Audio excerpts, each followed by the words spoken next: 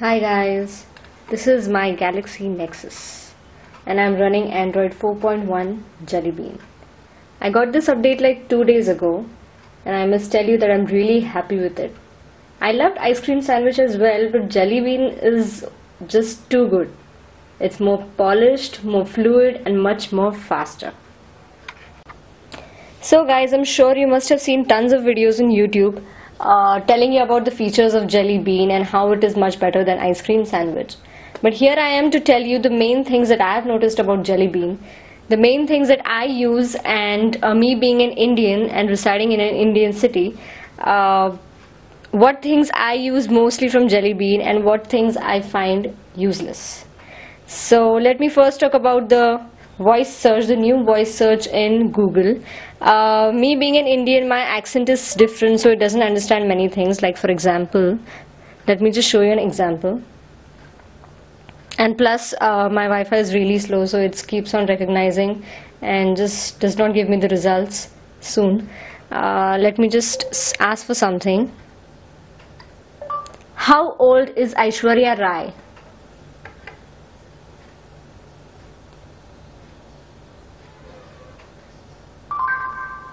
Okay. Aishwarya Rai is 38 years old. This came out correct. I'm really surprised this came out correct. But many other things like Indian locations and many other things don't work. Plus, they don't show the picture with the card. They're just showing me the information. Like they showed in the Google I/O, the demo. The cards are totally different, and yeah, it gives me the other normal results. So this is Google Voice Search. It does set alarms for you. And it does give you information regarding all international searches, international people, international sports people, because that's what Google Voice understands much better. Other normal Indian accents, Indian roads, Indian people, it usually mistakens. Same happens with the offline voice dictation. Offline voice dictation is good when you speak only and only English. A use of little Hindi words here and there, and that's it, you're gone. There happens a typo. So that's all about the Google Voice. Okay guys, the next feature, Google Now, totally useless for India, absolutely useless. It's just giving me the temperature of the city I'm residing in right now and nothing else. It won't give me my traffic and other stuff because plus it can't read out my calendar because my calendar is just full of birthdays and nothing else. I don't have any appointments as such. So Google Now I think is kind of useless for me right now. It's not of much use, yeah, although I do like the Google Voice Search, so no use Google Now, so sorry. And the new camera UI, it's totally amazing. It takes fast pictures and the whole film strip thing is just amazing. I just love it, totally love it. So the new camera UI is definitely useful and love it in Jelly Bean.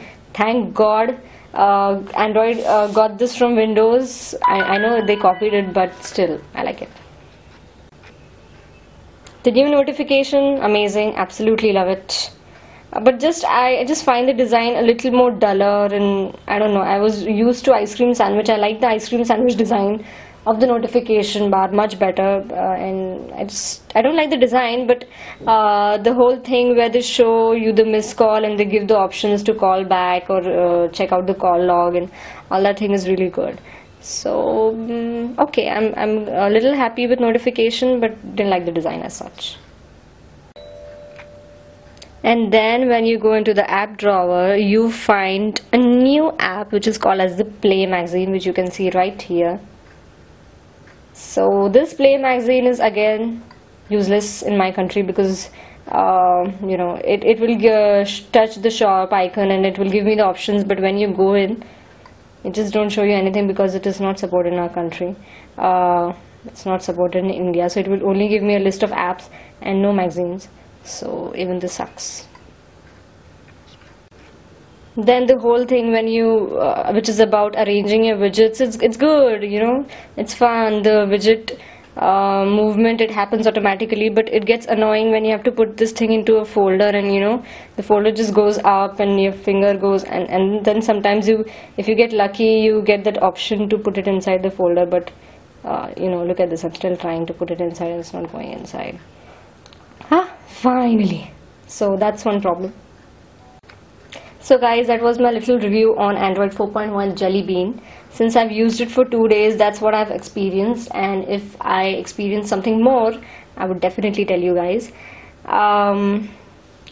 Although Jelly Bean is not as much optimized for India yet, and many other things and languages are not supported yet, still I love it. I absolutely love it. I love my Galaxy Nexus more than any other handset which is there in India, because it's a pure Google experience which no other handset provides except the Nexus devices, and that's why I love this phone. It's slim, it's sleek, it's sexy, it has a beautiful HD AMO LED screen, and I absolutely love it. And plus, on the plus side, I'm very happy because I'm the first person among my group to get my hands on Jelly Bean, and my group people, even though they own S2 and S3 and many other amazing handsets, they don't have Jelly Bean. They are still stuck on ice cream sandwich, and while I'm using Jelly Bean, yeah, I love it. One little note I would like to add is this. I got this phone from my fiance.